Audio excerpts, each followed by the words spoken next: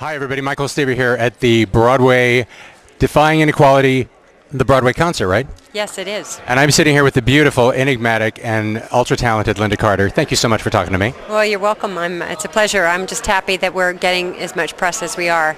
Hear, hear. Yeah. You're a wonderful singer, too. Thank you. Thank you. I have seen all your TV specials. No way. Absolutely. Wow, that's great. Yeah, I'm singing here tonight, and I'll be back in a couple of weeks at Lincoln Center. And you had a gig in New York last year, like around May? Actually in October, this past October, and then the year before at Feinstein's, but I'm at Lincoln Center the 13th and the 14th of March. Wonderful. I got to tell you, I was listening to the audio commentary on Wonder Woman Season 3. Of course, I have them all. And I thought you said some really telling things about the country. I have such respect and admiration and appreciation for your appreciation for the character of Wonder Woman that you played. And one of the things that I admire the most about you is that you seem to have really retained a continued respect for the character of Wonder Woman and the choices that you've made in your life. It's inspiring. Well, you know, I don't think anyone goes about doing that. I try to do the right thing, and I've made a lot of mistakes in my life, and I've been through tough times like everybody, and you know, I just no, but and that's the wonderful thing about I guess about being able to play a character like Wonder Woman is that her character, her internal self, follows me, and so I get a lot more credit than I probably deserve. I don't know about that. I think you'd probably deserve most of it. You and your husband went through some tough times a while back. Yes, we did. And came through with flying colors. No flying rainbow colors, no pun intended. Very funny.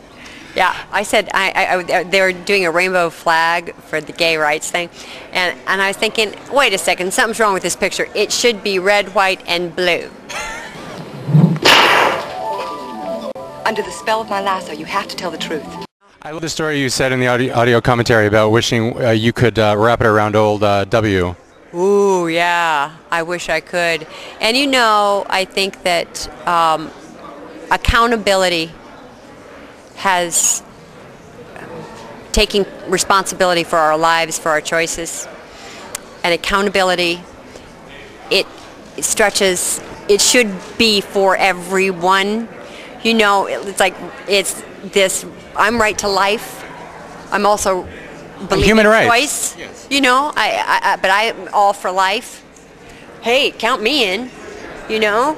And the idea. You think for the last 8 years when we were with the Bush administration, we were just kind of in a haze of complacency? What do you think about that?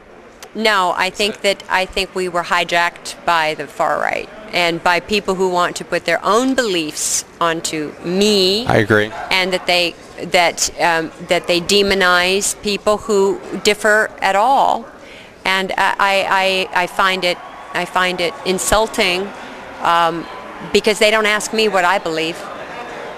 They only want to tell me what they believe. And put people in their allotted slots. Right. You know, do you need to be saved? Well, then just stop being gay.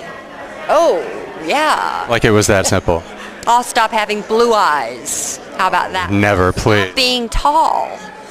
Hey, do you think that's doable?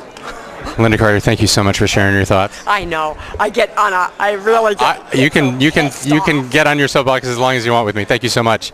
It's a pleasure. Bye-bye.